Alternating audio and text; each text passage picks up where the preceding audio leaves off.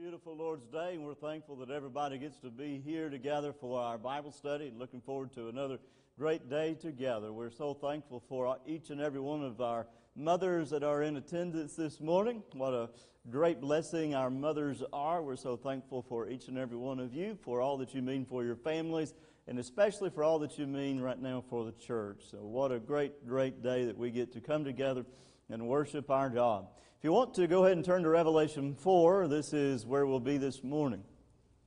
But before we get into our study of the text, we'll have a prayer, and then we will get ready to go.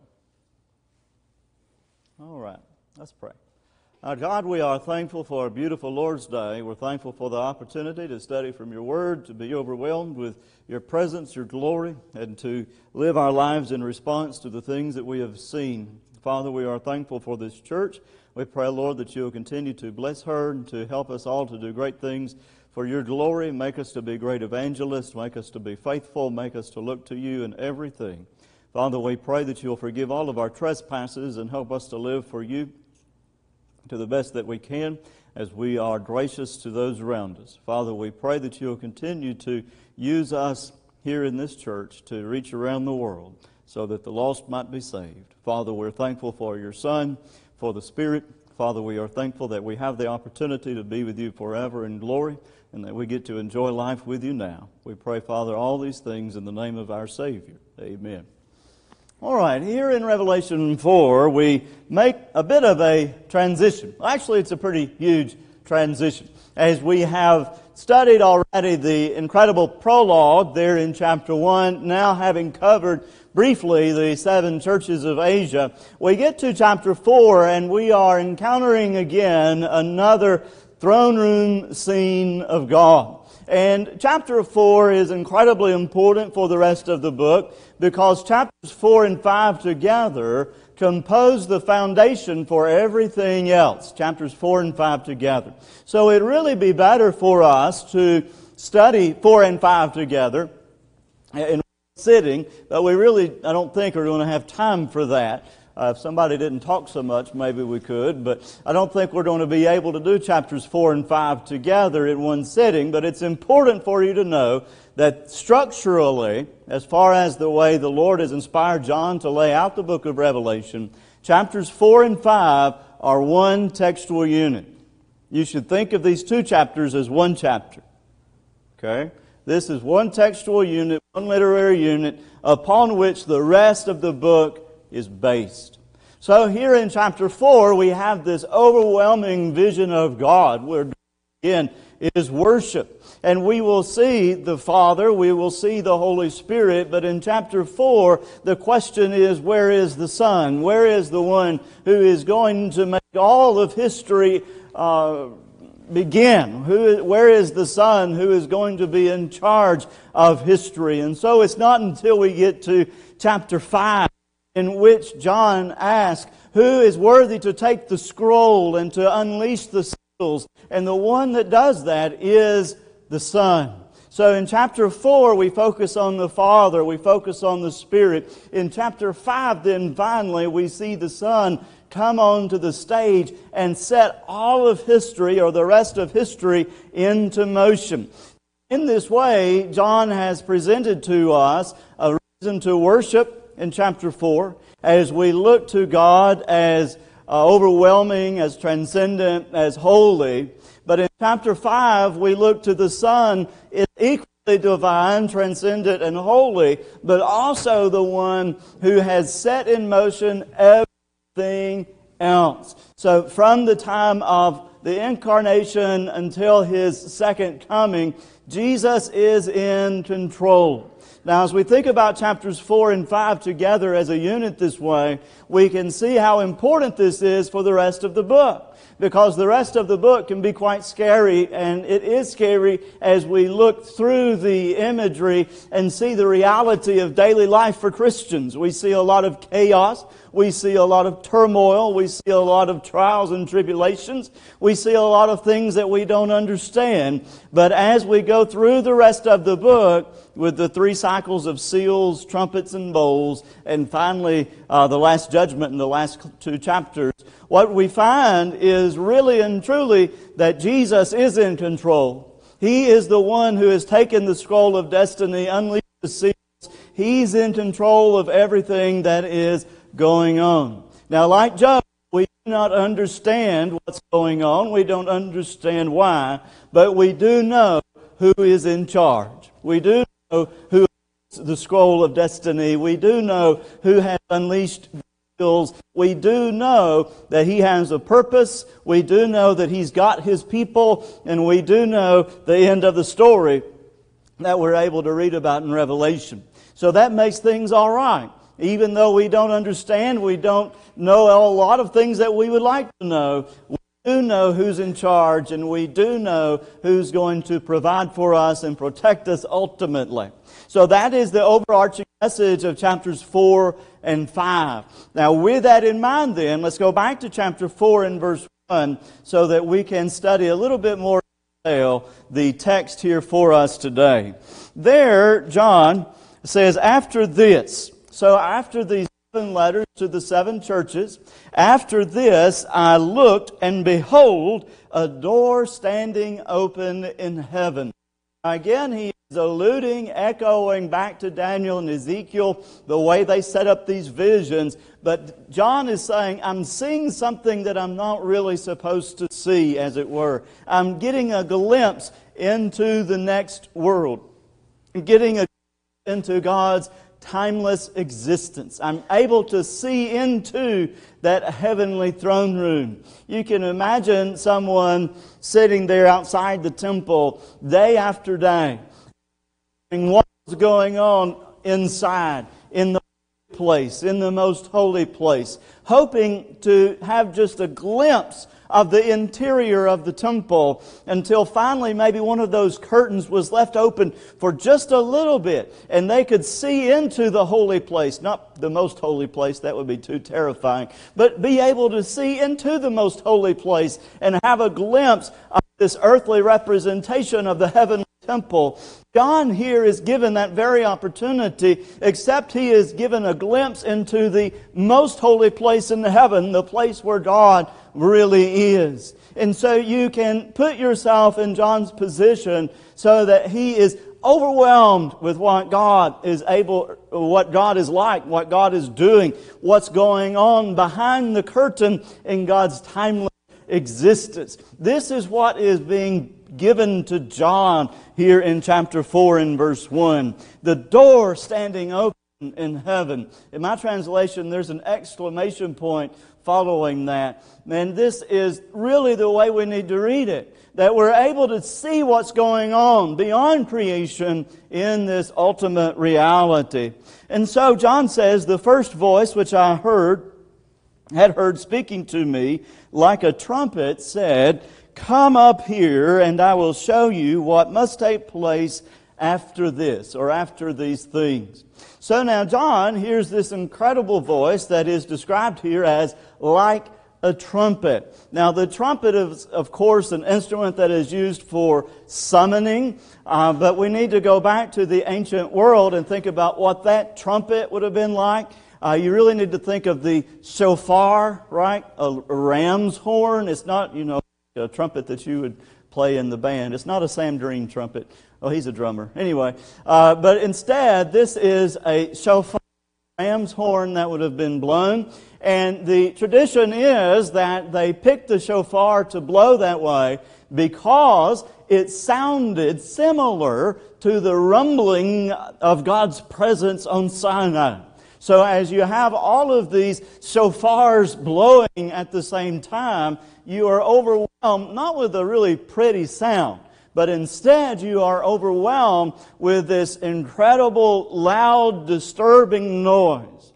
And so the voice that John hears is like the trumpet. It is like the shofar. It is resembling God's presence at Sinai as He spoke to the people and made them to be Israel as we know them, to function throughout the rest of the Old Testament and into the New. But He is also scaring them to death by the sound of His presence. And that needs to all be filtered into Revelation 4:1 as John hears this voice that is like a trumpet, and this terrifying voice says, "Come up here and I will show you what must be after this."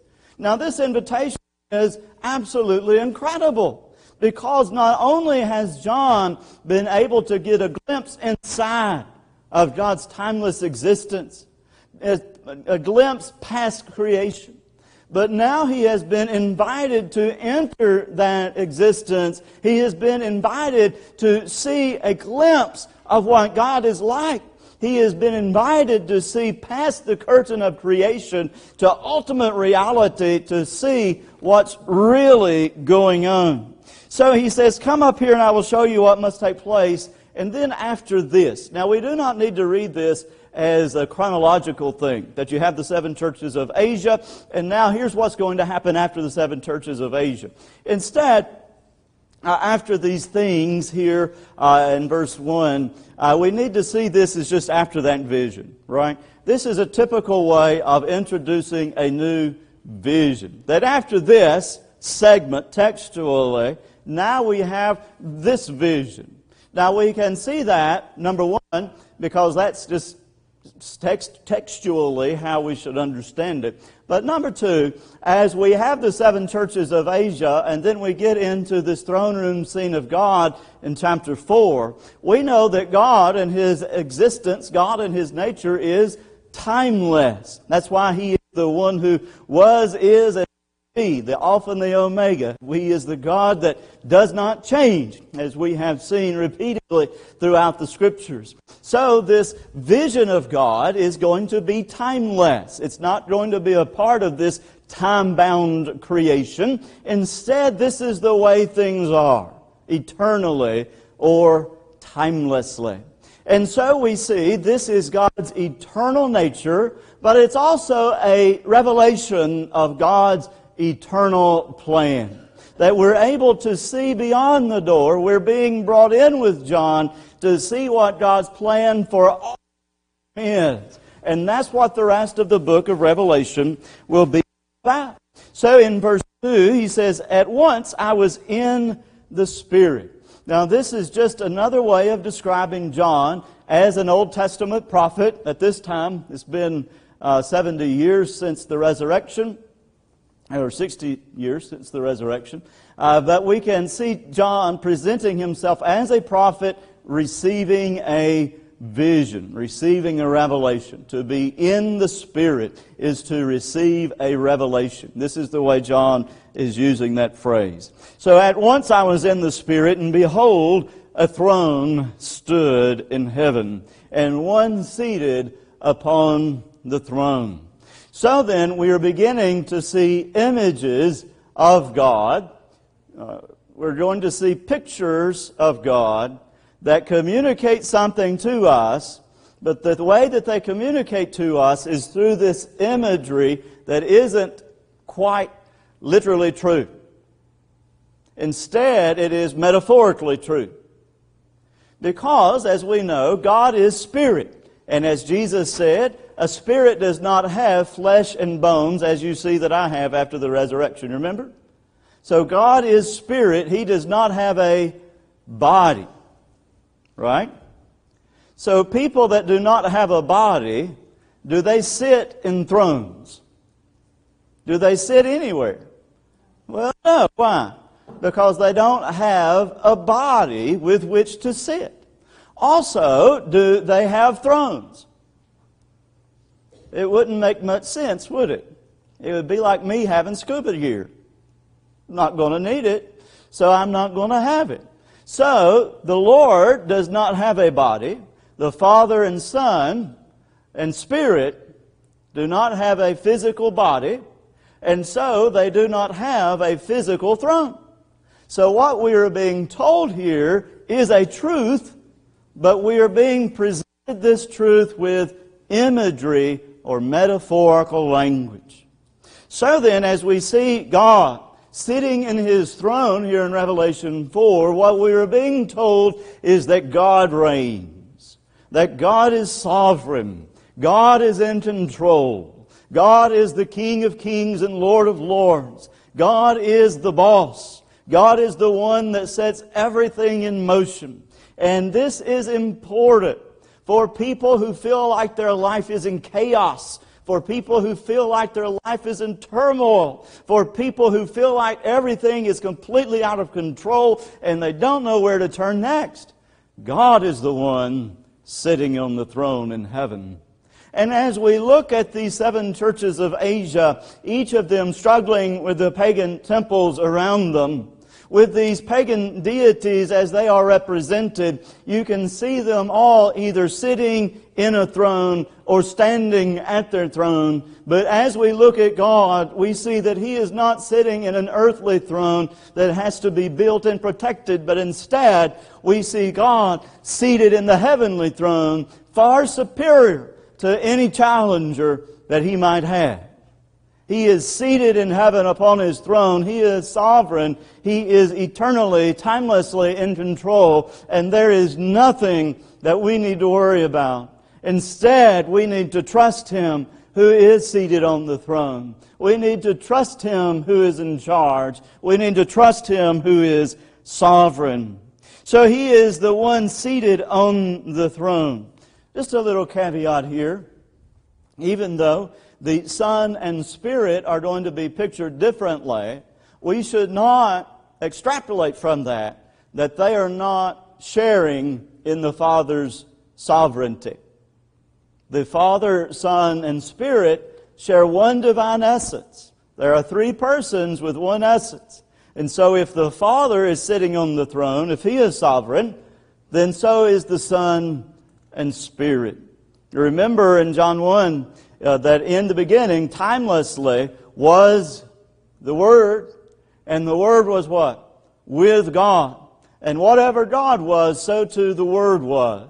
And so if the Father is seated upon the throne, if He is sovereign, so too is the Son, and so too is the Spirit, because they share this divine essence. The Son and Spirit are not second and third place deities. They're not second and third place gods.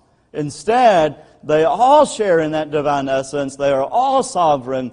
But then we begin here in Revelation 4 and 5 to see these different roles which are particular to each of the Father, Son, and Spirit. So we have to keep that differentiation as well. So in verse 3, and He who sat there had the appearance of a jasper and a carnelian stone, and around the throne was a rainbow that had the appearance of an emerald. Now, as you check and compare various translations, you'll see those stones are translated differently. It's because we're not entirely sure which ones John was talking about. But you will be tempted to look at each of those stones and try and figure out something about the nature of God. Here's where I want to caution you not to be distracted by the pretty pictures. Remember I said in the introduction, one of the worst things we can do is be distracted with the pretty pictures and forget the message, right? Don't be distracted with the pretty pictures. Instead, just be in awe of the scene. And so what we have presented to us is a God who looks splendid like jewels. A God who is presented to us here as reflecting light, being Himself the source of light. A God who is glorious. A God that we want to look at. A God that we want to focus on. A God that is absolutely incredible. Just like, fellas, you remember when you picked out that engagement ring? And the little salesman had to tell you all about it, right? But then you presented the engagement ring, and you said, "Will you marry me?" And she immediately said, what? "How many carats is it? What sort of a cut is it? Exactly what sort of a rock is this?" No, the message was clear, wasn't it? This is what we need to see here with Revelation. The message is there, even though the symbols can be quite intricate and confusing. The symbols are not what's important. The message the symbol communicates is what's important. And so here we have this God who is incredible. But then we have the rainbow around Him, around the throne. Now, if you'll look back in your Bible to the Old Testament text again, you begin to see that this is used in the Old Testament in two different ways. Ezekiel uses the rainbow as a way to describe the glory of God. Because when you look at a rainbow, that's what you think of, isn't it?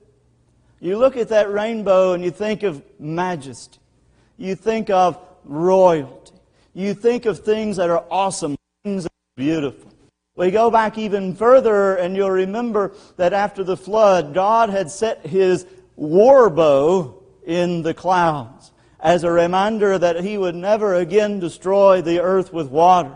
And so every time that we look back at that covenant sign of a rainbow, we remember God's covenant promise that He will never again destroy the earth with water. That covenant, thankfully, has not been superseded. It continues, doesn't it? And we continue to look at the rainbow as a reminder of God's mercy and of God's faithfulness and of God's providence, so that as we look here in Revelation 4 and we see the rainbow around the throne, we not only are reminded of the imagery from Ezekiel, but we also need to go back to the imagery after the flood to see again not a literal rainbow, but we need to see God's faithfulness, God's mercy, and God's love as it is presented to us here in this covenant sign of the rainbow.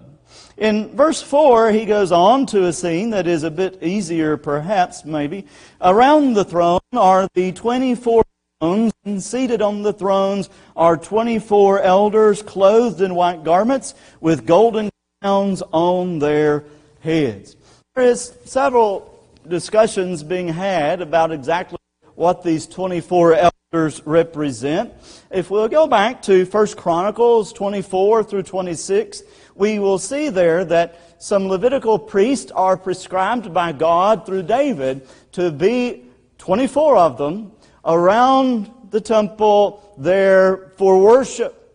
They are the ones who are prescribed to carry out the worship of God as it is presented to us in the book of Psalms. So we have these 24 royal priests who are always, this is their job, is to worship God.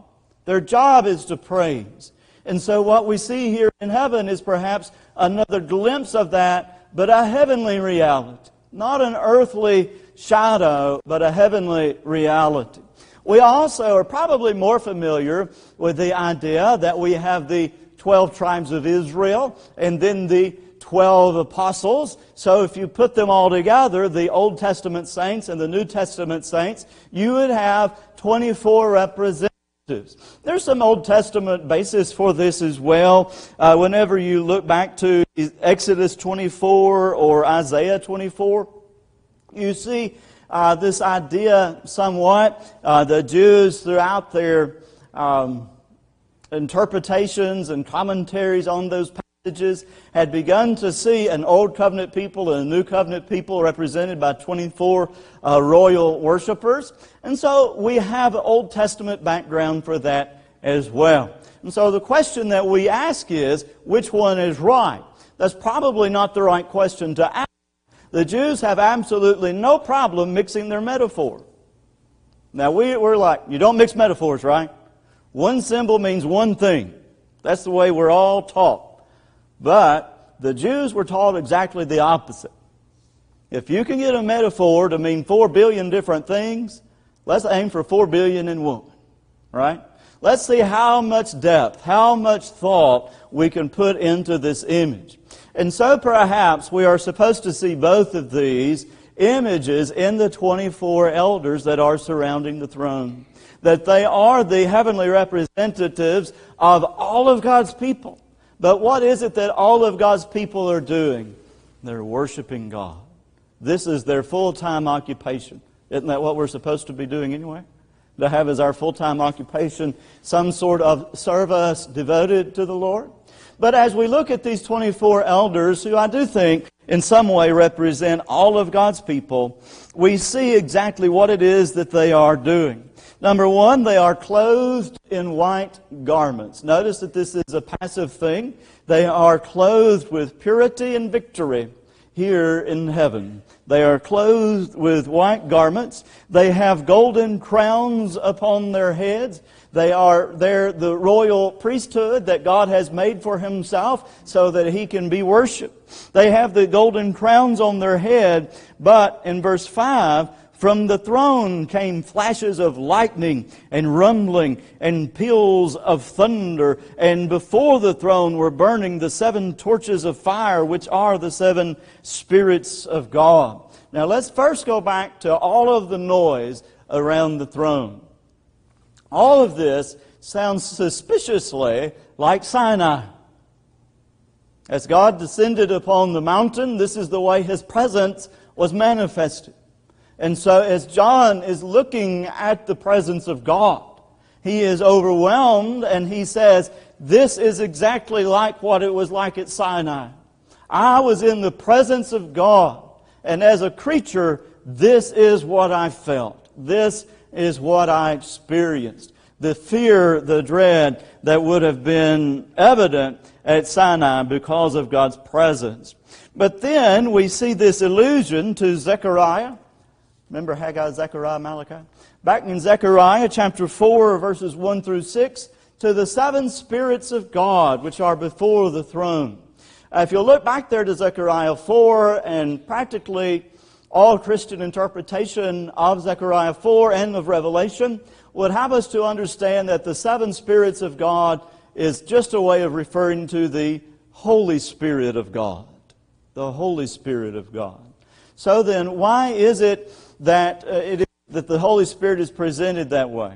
Well, He's presented both as a light, as a torch, as fire. He is presented here as the 7 spirits of God. The number 7, like the word holy, has to do with things that are God or associated with God. As we look at the 7 spirits of God, we have what could be seen as a synonym for the Holy Spirit. Because the number 7 has to do with things that are holy, right? If you can do some algebra for a second. 7 spirits on one side of the equation, Holy Spirit on the other side of the equation. You can put an equal sign in between them because they mean the same thing. Okay? So the 7 spirits of God are not 7 spirits that are there around the throne, but it is most likely a way of referring to the Holy Spirit. The 7 torches of fire, which are the 7 spirits of God. Now, how do we get those two images together? Well, obviously, a torch of fire is not a spirit, right? So we're being told already that we're looking at something else other than a literal interpretation, a literal reading of the text. But what is it that the Spirit does? Well, He does a lot of things. The question was misleading. What's the one thing that we think of mostly in the New Testament? The Spirit reveals. The Spirit makes known the things of God. How is it that we know what God is like? The Spirit of God searches the deep things of God, and He has revealed these things to us. What does a torch in a dark room do? It lights up the room so you can see what things are, what things are like. That's what the Holy Spirit has done with revelation. He has turned the light on so that we can see God, so that we can see the Spirit, the Son, and the Father. This is what then we see described with the Holy Spirit being the 7 torches of God, which are the 7 spirits of God, because they are the Spirit is showing us this timeless, eternal reality. He is the door that was standing open in heaven. He is the one of whom John said, I was in the Spirit, and now I can see this. Now we can see this too, because the Spirit has revealed these things to us. So, let's go on here to verse 6. And before the throne there was as it were, right? So this is not as it is as it were. There was before the throne as it were a sea like crystal. Now, this throne room scene is going to be the pattern for which the earthly tabernacle was built, right? Right? I mean, you've read Hebrews before, right? So this earthly tabernacle, the earthly temple, was a shadow. It was a dim reflection of the heavenly reality. Well, the laver was there in the tabernacle and in the temple to represent the holiness that stood between God's presence and creation. And in order to get into God's holy presence, the priest would first have to ascend to the laver, this big wash bowl, and what would they do?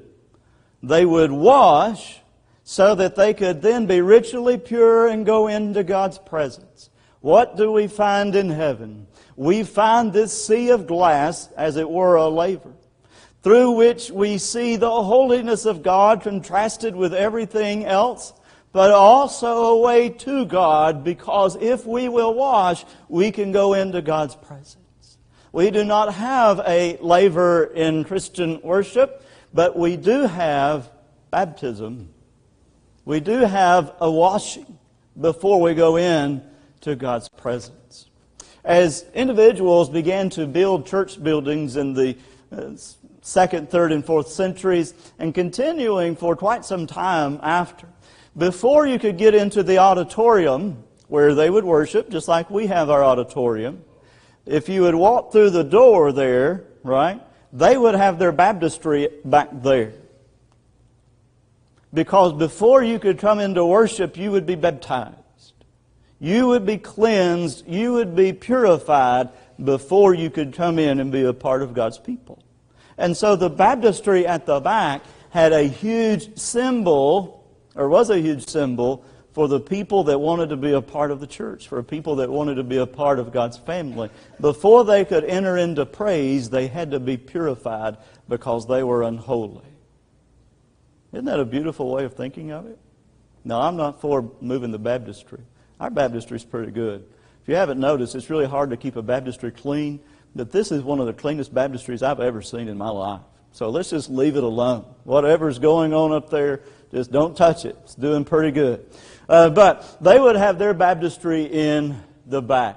All right, well, let's go on here to the rest of verse 6.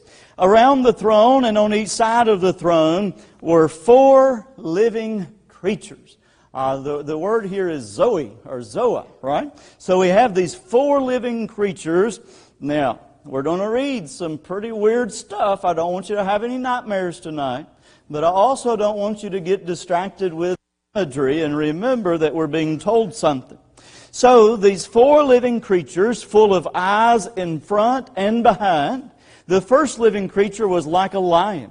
The second creature like an ox. The third living creature with the face of a man. And the fourth living creature was like an eagle in flight.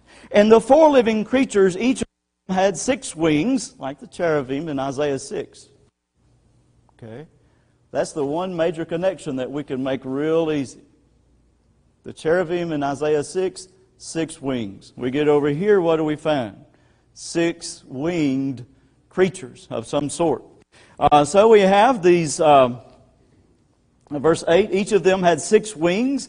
They are full of eyes all around and within, and day and night they never cease to say, Holy, holy, holy is the Lord God Almighty, who was and is to come. Now, what does that sound like? What happens in Isaiah 6? It's the same thing, isn't it? It's the same thing. So as we have Isaiah 6, we have Revelation 4. If we can understand Isaiah 6 a little bit, then we can understand Revelation 4 a little bit, can't we? Now, what's going on with all of these different faces? A lion, an ox, a human, and an eagle. Well, I'll just tell you, I don't know. Okay? Y'all okay with that? I don't know. What's the deal with having eyes all around? Well, it's Mother's Day. Do any of you mothers have eyes in the back of your head? Well, you got sort of the same thing going on here. Right? God's special servants who are around His throne are there. They are presented this way perhaps because they are over all creation. Perhaps because this is echoing Daniel's visions of kingdoms. But either way, we see that God is sovereign over His creation, And He is omniscient. He knows everything. And He's also fierce. He's over absolutely everything, and He does as He wishes. But then these four living creatures, what is it that they do? They're praising God. They're praising God. So these four living creatures that represent God's divine attributes are here crying out, just like in Isaiah 6, Holy, holy, holy, the thrice holy God, the personification of holiness. The word holy has, first of all, to do with things of God. This is the way the word is used, to deal with things of God. So God Himself is holy. Things that are associated with God then become holy because they are associated with God, but their holiness is derived. God's holiness is just inherent. It's just the way He is. The holiness that creatures have is a derived holiness, right? Sort of like, have y'all ever eaten at Five Guys Burgers and Fries? The burger itself is greasy. The bag and whatever you set the bag on becomes greasy because the burger was there, right? So it is with holiness. God Himself is holy. And whatever God comes in contact with then becomes holy because it's in contact with God. But God here is described as the personification of holiness. He is presented here as holy, as God. And this is how He is worshipped. You are holy, holy, holy. He is the Lord God Almighty. And then we see the second refrain that He is the one who was and is to come. Now this goes back to Exodus 3:14 and 15 as God reveals His name to Moses. Really in two different forms there in verse 14 and 15, but it's the same word that has to do with the idea of to be, right? So it could be translated I am or I will be. But either way, we have historically understood this to be a way of describing God as true, pure being. That He does not become. Instead, He is.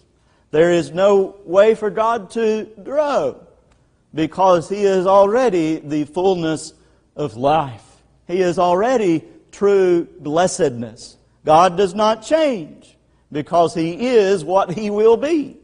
And so we see this described for us here as the one who was, is, and is to come.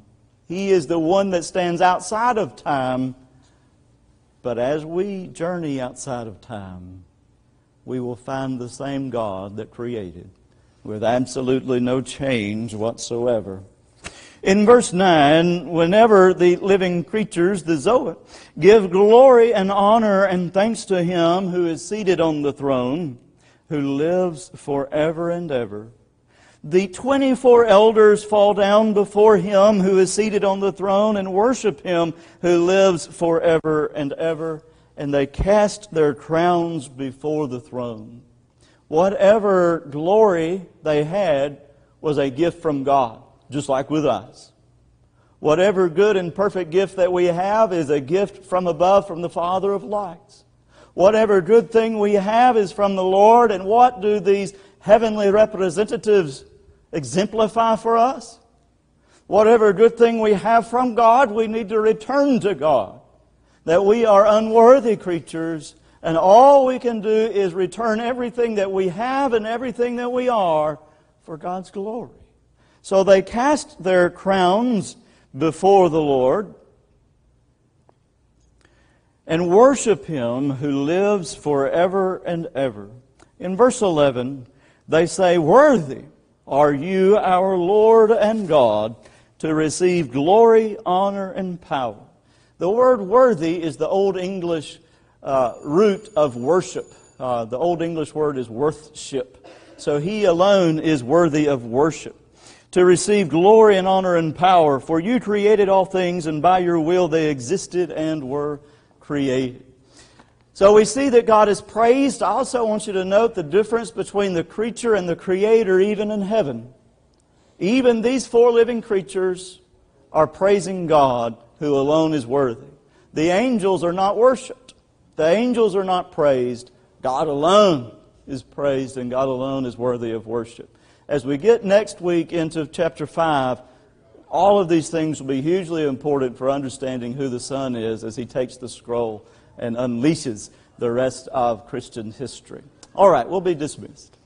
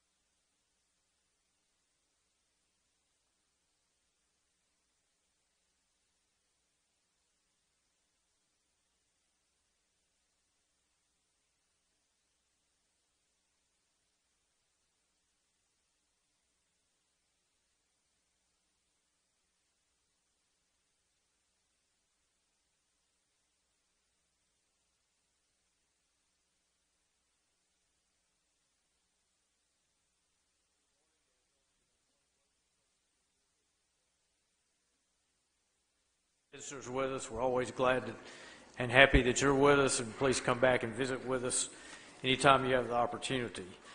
We want to wish a happy Mother's Day to all the mothers out there. Hope that you have a very special day today. Please silence your cell phones if you haven't already done so. Please remember Lisa Miller in your prayers. She's a sister-in-law to Betty Rose Henry and Wendy Robertson, and she's in grave condition in Jackson, Tennessee. So please keep her in your prayers and her family. Also, please remember the family of Debbie McCoy. This is Bonnie Jordan's daughter, Lori Cagle's sister. She passed away this past week in Texas. Please keep this family in your prayers. I have a note from Gracie Hobson. So to my church family, I'm so thankful to you for your kindness, generosity, and words of encouragement during this special time. The church here at Ripley will always hold a special place in my heart.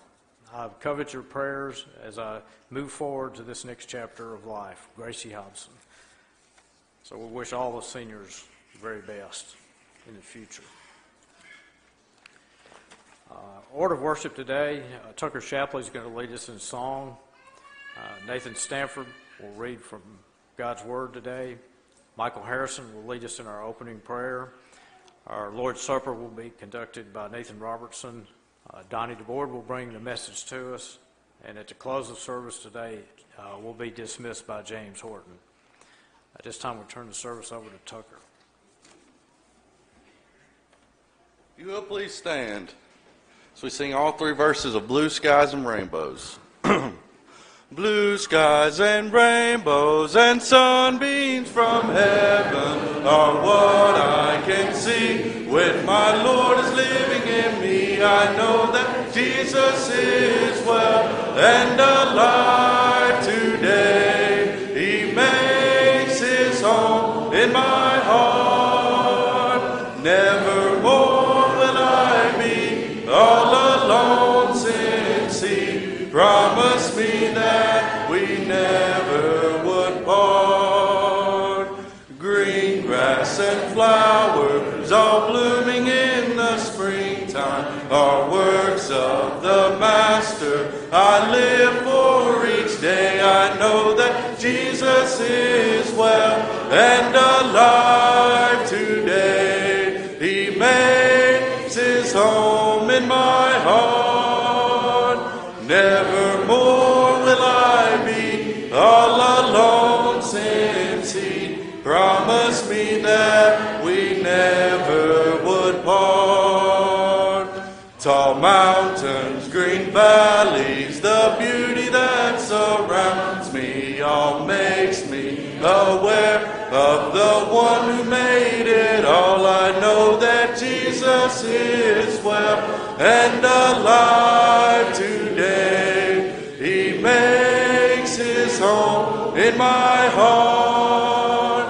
Nevermore will I be all alone since he promised me that we never would part. Please be seated. Song before our scripture reading and prayer this morning will be number 574. Oh, how I love Jesus. Sing all three verses of 574. There is a name I love to hear, I love to sing its worth. It sounds like music in my ear, the sweetest name on earth. Oh, how I love Jesus. Oh, how I love Jesus. Oh, how I love Jesus, because he first loved me. It tells me of a Savior's love who died to set me free. It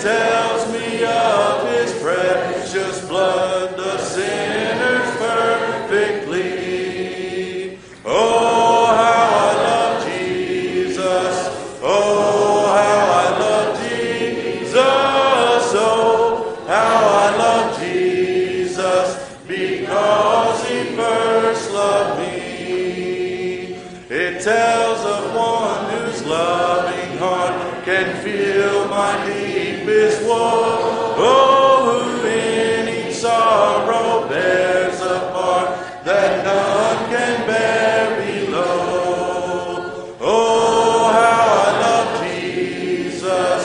Oh, how I love Jesus. Oh, how I love Jesus, because he first loved me.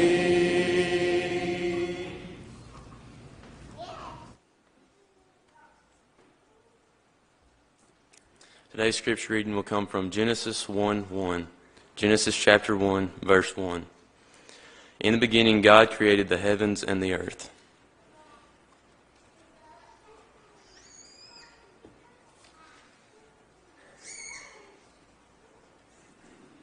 Would you bow with me, please? Our most holy, righteous, and loving Heavenly Father, who is the creator of all things and the giver of all good gifts. Father, we praise Thee. We hope that our worship will be acceptable in Thy sight this morning as we come together as Your congregation, as Your church, to worship You, the one true and living God. Father, we know that we're sinful. We know that we're weak.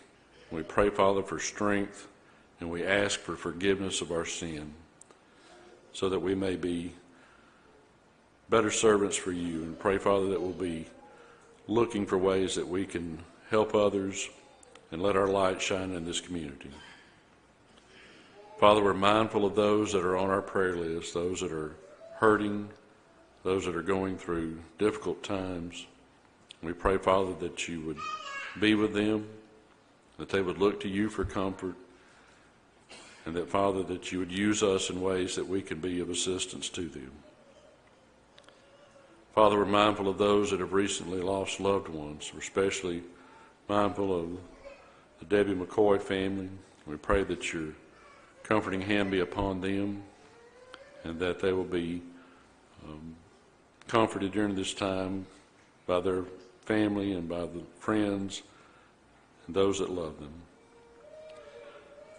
Father, we know that we are trying to do more for You each and every day. We're so thankful for the ministers that we have at this congregation. We're thankful for Brother Donnie and for his family and for the good work that he does in teaching and preaching Your word. We're thankful for Cole and for Tucker and for the excellent work they're doing with our youth. We pray, Father, Your richest blessings upon them and that You will continue to use them in Thy service. We're thankful for our young people, especially our seniors. We're thankful for the examples that they set. We pray, Father, that You would continue to be with them in this next journey of their life as they go on to college and they start to go out on their own. We pray, Father, that You will be with them and that they will look to You during the times and challenging times that they will have upcoming, and that they'll always stay close to You. Father, we pray that You would continue to be with us, this congregation, as we strive to serve You in ways that we often don't know, and the ways that we can't see. We pray, Father, that You'll open our eyes to give us the strength and courage to do things that we need to do and to always look for opportunities to serve our community and each other. We're thankful for each and every member. We're thankful for the talent that we have at this congregation. We pray, Father, that You'll continue to bless us in these ways and that we'll use the talents that we have to better serve Thee. Father, please go with us through the rest of this service. We pray that, again, our worship will be acceptable to Thee.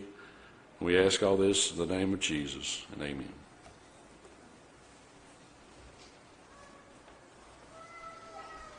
In order to prepare our minds for the Lord's Supper this morning, we'll sing number 383.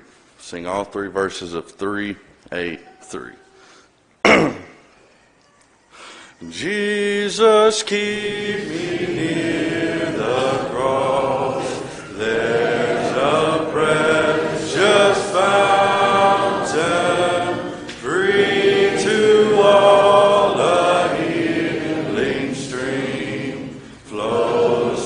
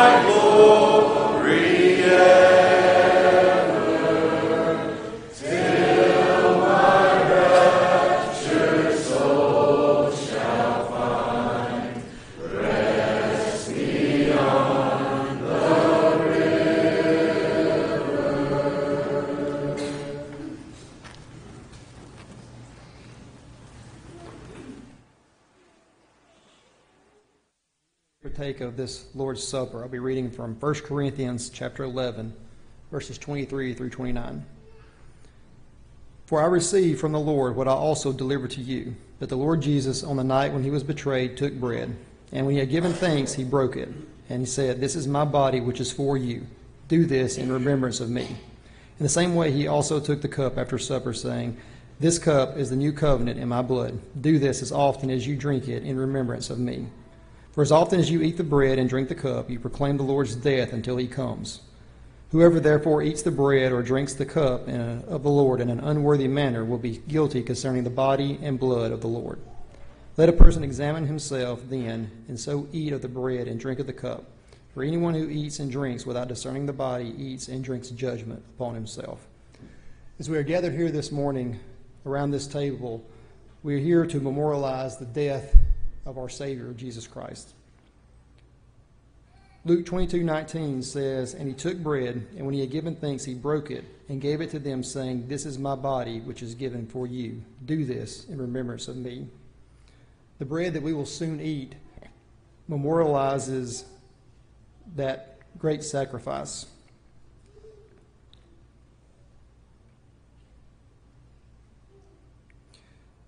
It memorializes the physical body that Jesus had, the life that he lived, and the teaching and the miracles that he left each one of us. Also, he continues in Luke 22:20 says, "And likewise the cup after they eaten, saying, 'This cup is poured out for you is the new covenant of my blood.'" Likewise, the juice that we will soon drink will help us to remember the life that was given for each one of us, the blood that was shed for our sins and our transgressions. The death of Jesus is a tremendous and precious gift. So the question becomes, how should we receive this great gift? We should receive it with great gratitude and joy. The Lord's Supper, while a memorial, is not a funeral. Jesus is not dead. We partake of this memorial knowing that Jesus has overcome death. Hebrews chapter 2, verses 14 and 15 says, Since therefore the children share in flesh and blood, he himself likewise partook of the same things, that through death he might destroy the one who has power of death, that is the devil, and deliver all those who through fear of death were subject to lifelong slavery." As we look back to the cross and the resurrection of Jesus, let us truly reflect on this memorial. Let us reflect on the fact that God's only Son came to this world. He took upon himself our sins and our transgressions, died a cruel death on the cross, but was raised on the third day, and that through him we can have eternal life.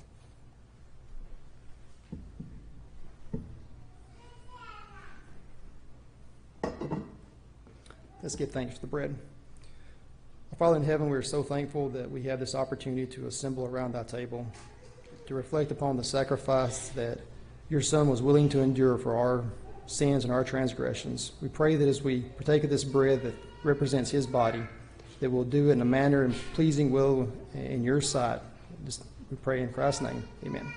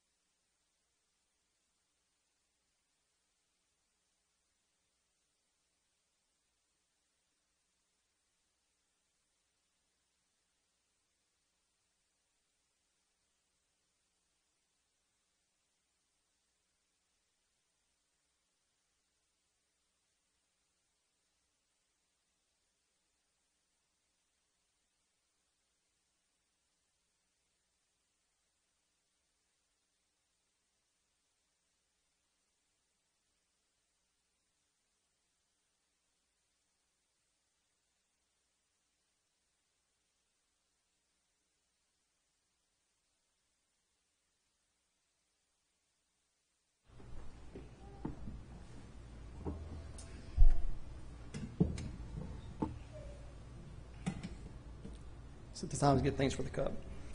Our Father in heaven, at this time, we reflect upon the blood that your precious Son shed for our sins. We pray that as we take of this cup that represents that blood, that we would do so in a manner pleasing in your sight, is our prayer in Christ's name. Amen.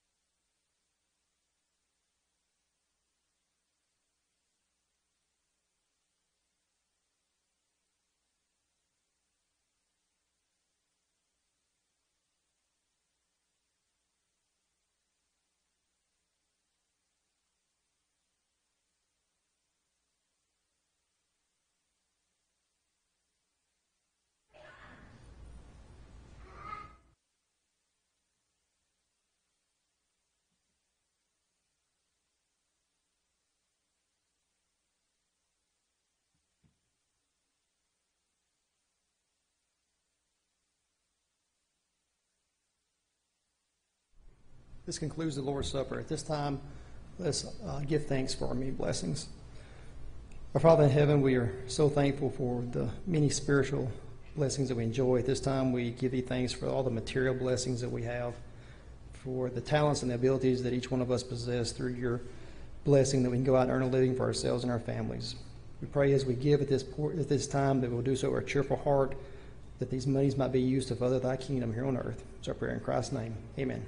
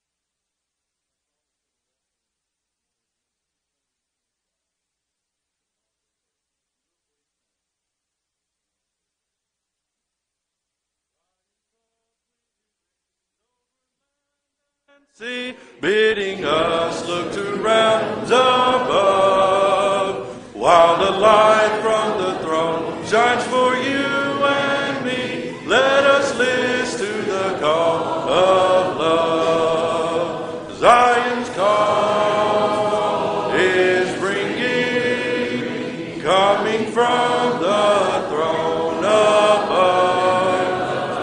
While we hear it ringing, let us heed the call of love.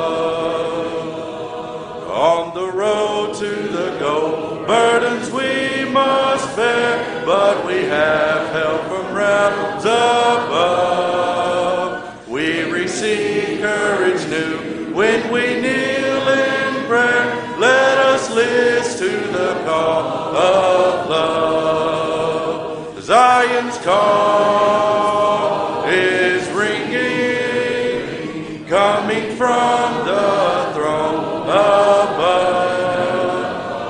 While we hear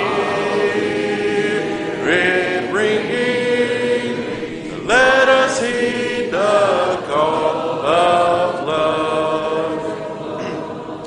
While we tarry below, there is work to do, and our strength cometh from above. As we labor and wait, we must all be true. Let us listen to the call of love. Zion's call is ringing, wandering from the throne above. While we hear it ringing, let us heed the call of love. The song of invitation this morning will be number 904.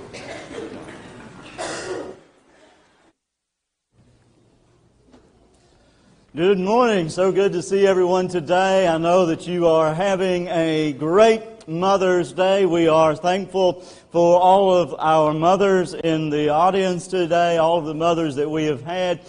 We look around and we see so many great people that have done so many wonderful things. Maybe they have been your mother or just adopted you as their mother, but in this congregation there are so many who have shaped the future more blessedly because of their work and their motherly influence. And I know that we appreciate each and every one of you so much, and you deserve much, much more than just one day a year to have thanks and recognition for all of the great things that you do every day of the year.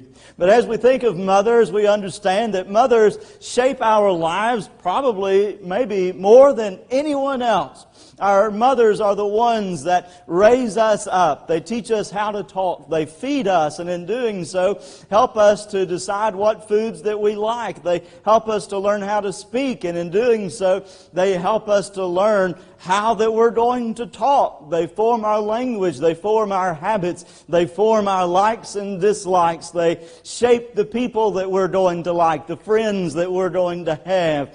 What would life be without our great mothers? Every time I think about mothers and the importance of Mother's Day, I remember that children's book, Are You My Mother? You all remember that book where you have this little bird that was wandering around and couldn't find its mother. And it would go up to different things like a truck and say, Are you my mother? And of course this big dump truck was not this little bird's mother. But the little bird was frantically going around town trying to find his mother so that he would have the right person to take care of him, help him to be the best bird that he can be, and understand what it is to be a bird and to live as a bird and to be a happy bird while he was living. Now our mothers do the same things for us, don't they? They help us to know who we are. They help us to know how it is we're supposed to live. And they help us to know how to live a blessed, happy life because they are our mothers. You know, as we think about mothers' influence, we remember that mothers have a unique ability to say, because I said so. Because I said so. So we think about, why are we having this for dinner? It's because Mama said so. Why is it that we are going to bed at 8:30? It's because Mama said so. They are shaping our lives and influencing us for the better. Now, in our culture that is struggling so much with the question not only of authority, but who is the authority, we see now that question that has been addressed since the 1950s and 60s has come down to us, and we ask ourselves, who am I, and who gets to decide who I am? What is my identity? How is it that I'm supposed to live? How am I supposed to view myself? What is my life supposed to look like? And our godly mothers help us to shape those things. But ultimately, of course, those are questions that are too big even for mothers. And our godly mothers know not to say, just because I said so, but because God said so. As we go back to Genesis 1 and verse 1 this morning, we run into one of the most controversial scriptures in all the Bible, one of the most influential scriptures in all the Bible, because there in Genesis 1 and verse 1, we find God as our Creator claiming His sovereign control over everything in creation. So that God is our Creator, and because of that, God determines who you are, what your life is going to be like, and how you should live your life. You see, this is a divine prerogative because He is our sovereign life giver.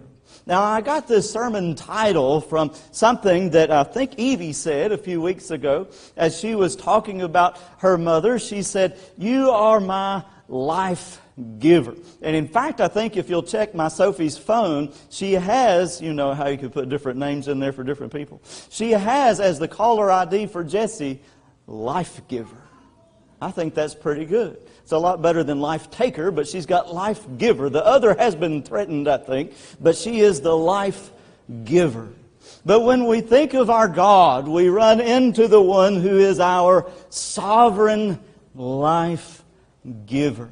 And we begin our study of Genesis chapter 1 and verse 1 when God says, "In the beginning, God created the heavens and the earth." Now, the first thing that we run into in this section of Scripture is, of course, that God is our Creator. But as we think about that, we, of course, want to know, what is God like?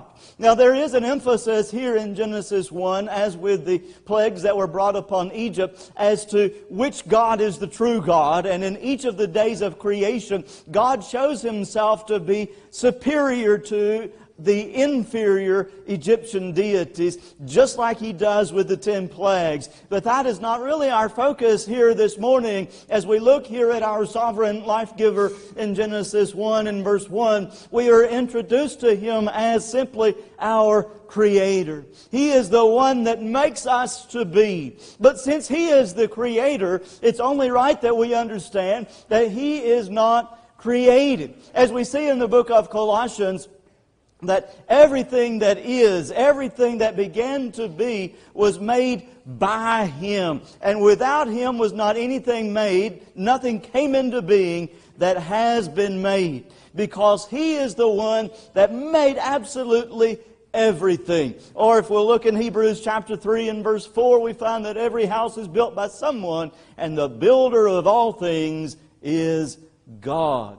But of course that tells us that God does not have a builder. God does not have someone that put Him together so that He can be God. Instead, God just always is. He's not made up of different stuff. He's just God. And so we say all that is in God is God. God is also without change, because as we look here in Genesis 1, we see that He created time and space. And since He created time and space, we know that He is outside of time and space. He Himself does not change, but He brought into being everything that does change. That's why we can hold to the unchanging hand of God, as we often sing about. As we read about in Scripture, we know that we can have confidence in God to supply all of our needs, because in James 1 and verse 17, He is the God who is without variation or shadow due to change. Whenever the Israelites really deserved condemnation, God said in Malachi chapter 3 and verse 6 that it is because I do not change that you are not destroyed, O house of Israel. So as we look at God as simply God and nothing but God, uncomposed, uncreated, the Creator of all things, we see that He does not change. He is always God. He is always perfect. He is always the full source of life and the utmost extreme blessedness that is beyond what we could ever imagine.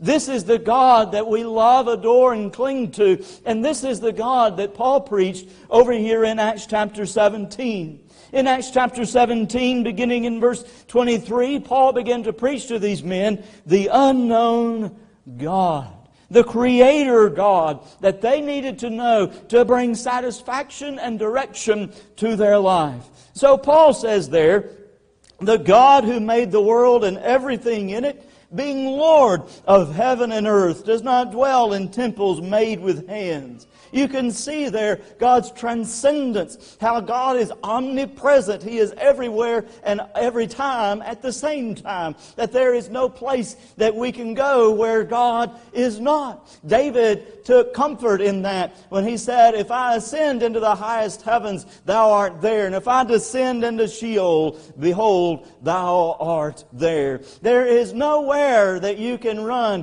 where His rod and staff cannot comfort you, because everywhere you go, God is already there. At every time in that space that you venture, God has already been there eternally. You are always surrounded by your Creator. You are always surrounded by the One who gives you life. You are always surrounded by the One who loves you. He does not dwell in temples made with hands. Rather, He is always everywhere with you.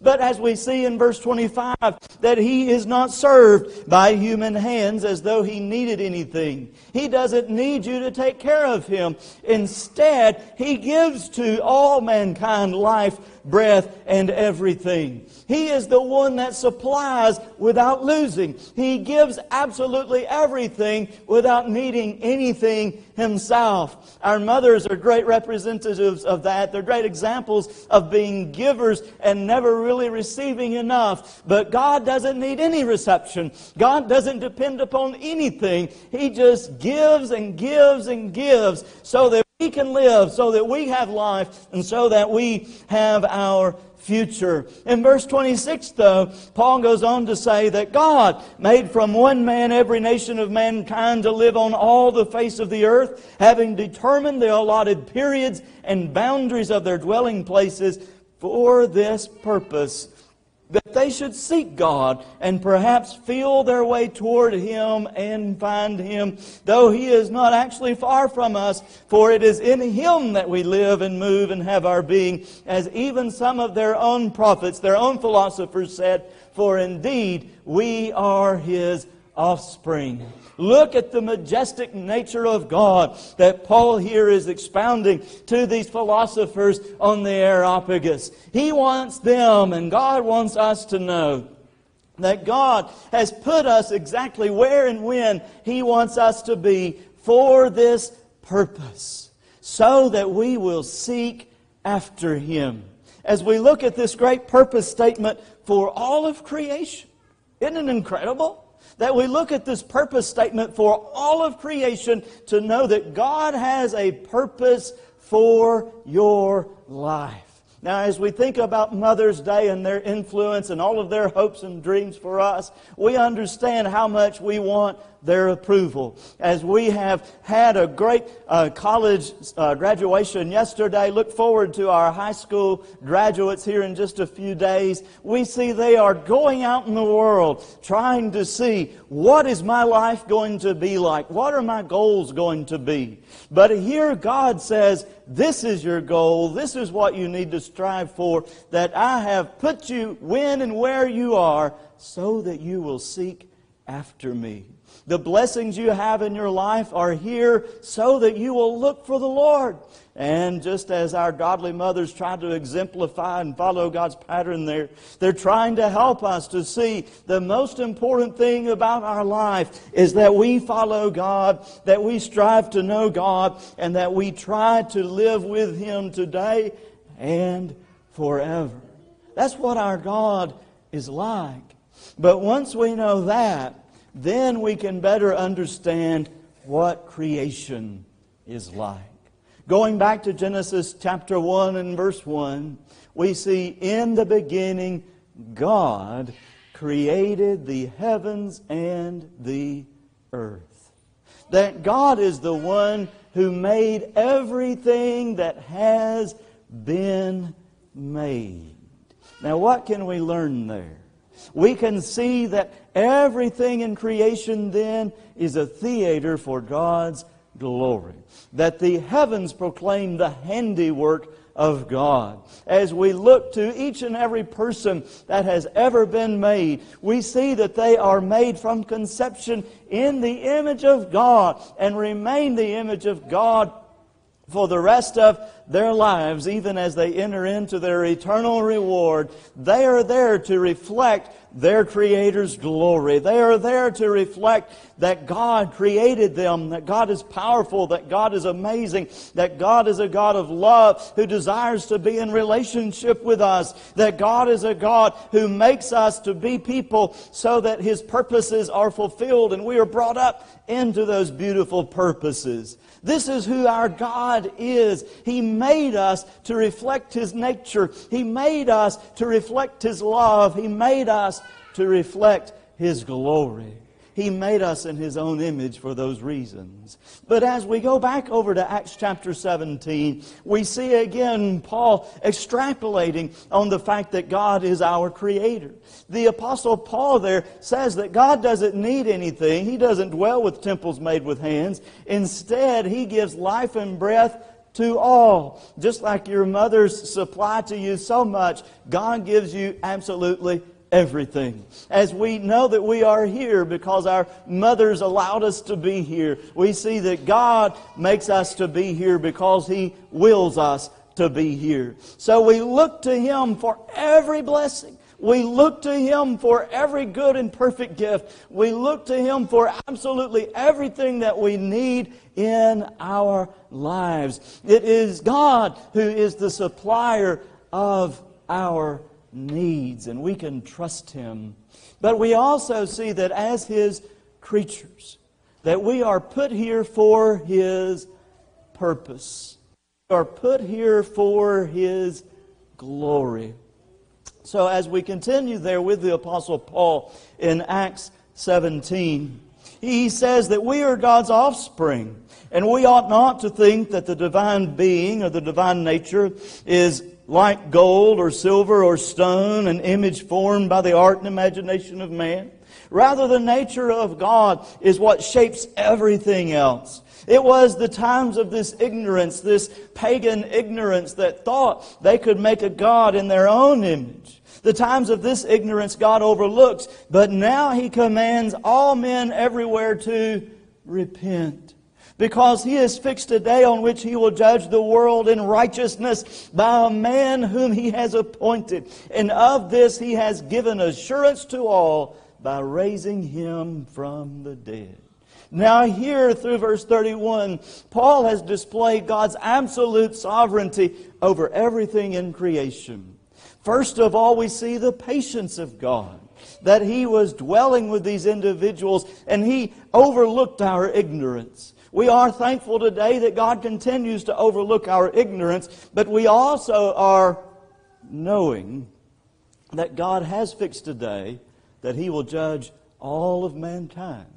That there is this time coming, this judgment day, when we will have to stand before the Lord and give an account for every idle word. When we will bear in the body the things done in the body. When we will be a part of that scene that we read about in the end of Revelation, when John said, I saw the dead, the small and the great, standing before the throne of God, and the books were opened, and the dead were judged by the things that were written in the books. You see, there is this judgment coming, and we need to know that because God is sovereign, because God is creator, He is the one who gets to judge us.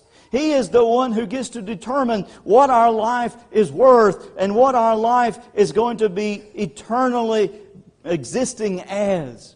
But He's also the one then who has the opportunity to be gracious. You see this graciousness again as God's sovereignty over creation is displayed in that He has sent this man to be the judge. But He is also signified that He is the judge by raising Him from the dead. That death that came into the world through sin has been reversed by what Jesus has done. By what is accomplished through the humanity of Christ is our great hope, our great expectation, and the great revelation of God's grace that we can be saved. Because when we sin, we understand that we deserve death. That's what the wages of sin is. But all of us who have sinned know that we can be raised from this spiritual death. We know that we can be raised to spiritual life. We know that we have this opportunity. Because as we have been studying through the book of Romans, we get to chapter 6 and verse 3, and we see that we have been buried with Christ so that we can be raised with Christ. That we are raised to walk a new life that is free from sin, a new life in which we are no longer slaves to that old person that we were, a new life in which we are able to enjoy being with God. But we also, as Paul looks at here at Acts 17, we are also looking forward to our resurrection.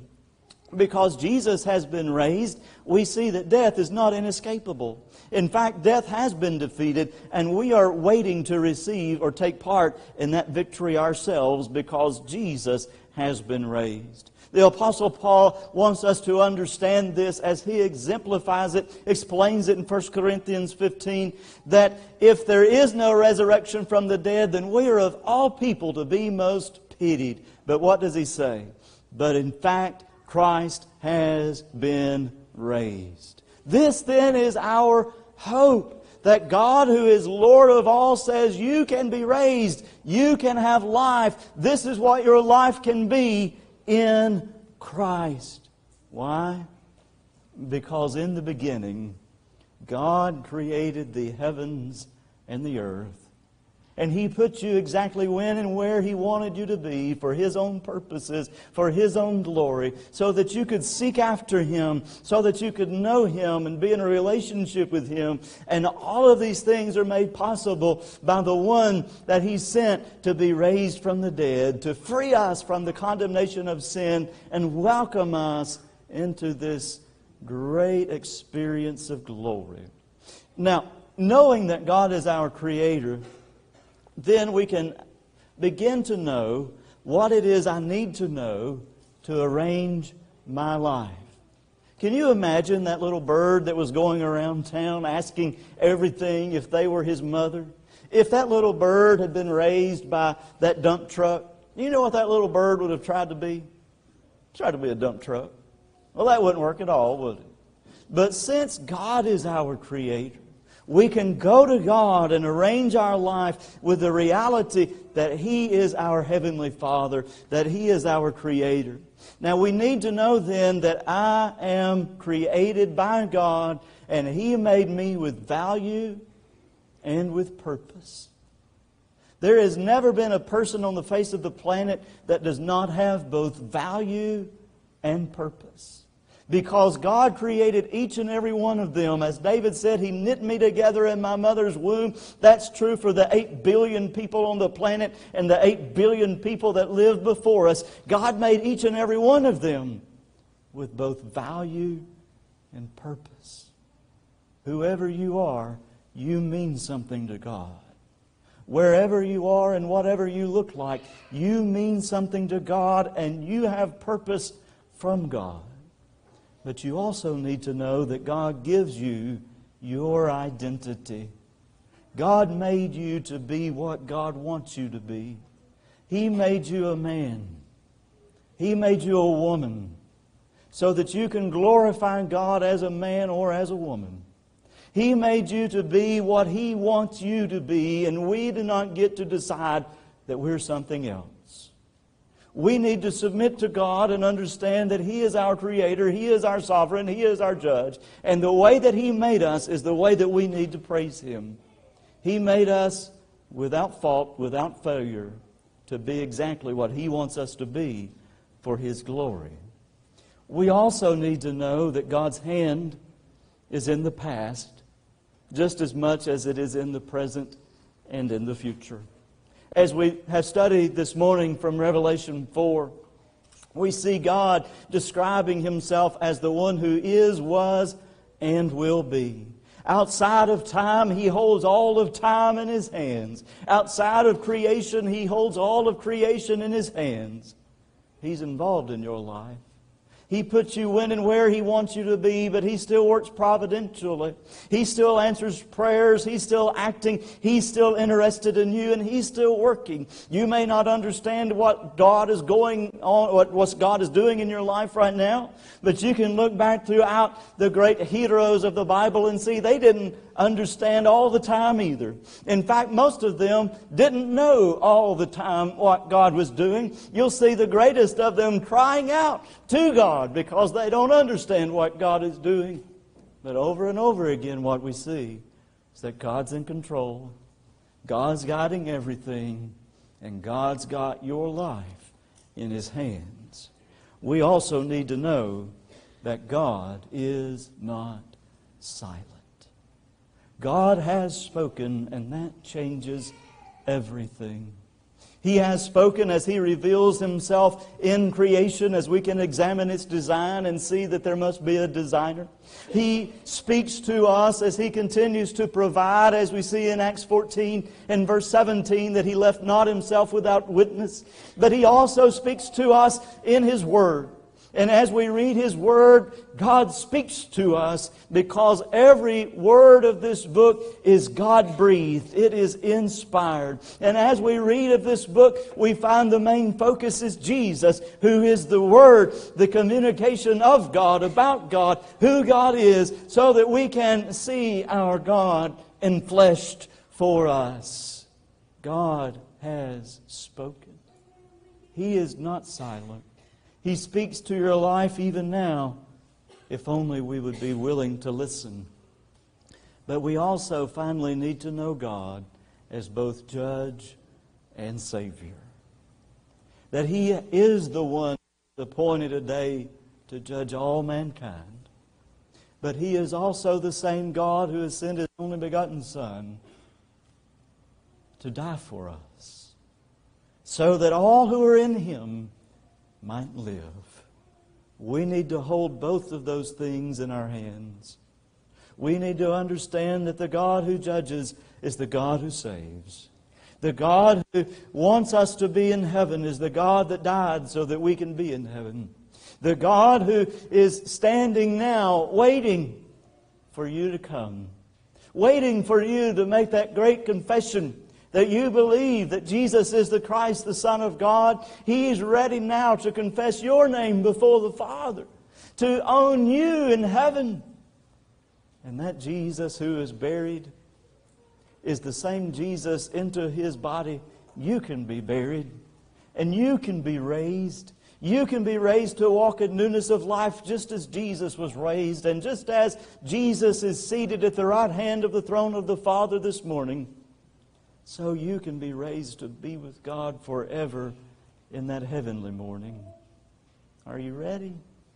Are you ready to come to the one that gave you life? Are you ready to come to the one that provides for your life? Ready to come to the one that nurtures your life? The one that guides your life? The one that has a plan for your life? The one that has purpose for your life? The one that gives quality to your life? And the one who offers you eternal life. Are you ready to come to Jesus? Why not now, as together we stand and sing?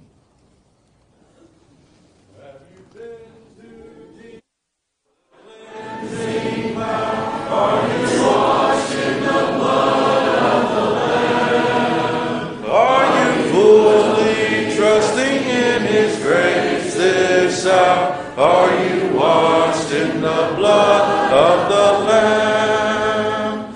Are you washed in the blood, in the soul cleansing blood of the Lamb? Are your garments spotless? Are they white as snow? Are you washed in the blood of the Lamb? Lay aside the garments that are stained with sin and be washed in the blood of the Lamb. There's a fountain flowing for the soul unclean. Oh, be washed in the blood of the Lamb. Are you washed in the blood, in the soul cleansing blood of the Lamb? Are your garments spotless? Are they white as snow? Are you washed in the blood of the Lamb?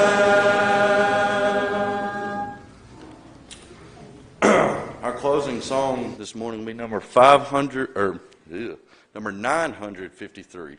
Are there any more announcements that need to be made at this time? Okay, I've got two. We have a VBS teacher, crafts teacher sign-up sheet in the back. It is on the little table with the youth calendar and all that in the foyer.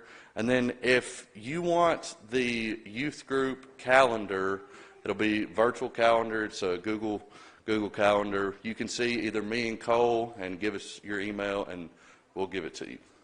But anyways, the closing song will be number 953. We'll sing the first and last verses, then have our closing prayer. When God shut Noah in the grand old ark, He put a rainbow in the cloud. When the thunders rolled and the sky was dark, God put a rainbow in the cloud. God put a rainbow in the cloud. God put a rainbow in the cloud. When it looked like the sun wouldn't shine anymore, God put a rainbow in the cloud. Oh, Jordan deep and Jordan wide, God put a rainbow in the cloud to lead His people to the other side. God put a rainbow in the cloud. God put a rainbow in the cloud. God put a rainbow in the cloud. When it looked like the sun wouldn't shine anymore, God put a rainbow in the cloud. Holy Father, again we've been blessed for being here today to be able to worship together. We pray thy blessing upon us, Father, with thy grace and thy love as we're dismissed. In Jesus' name, amen.